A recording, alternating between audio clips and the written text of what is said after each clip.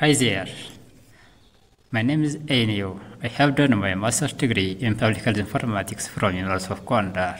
Now, I am working as teacher and doing research at Cross University, Ethiopia.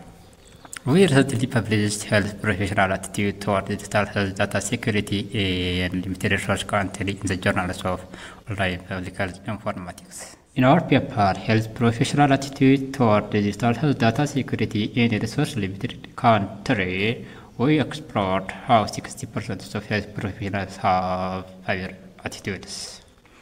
However, Ethiopia has been close to digital health. Improving health professional attitude is a pillar for making full digitization in healthcare setting.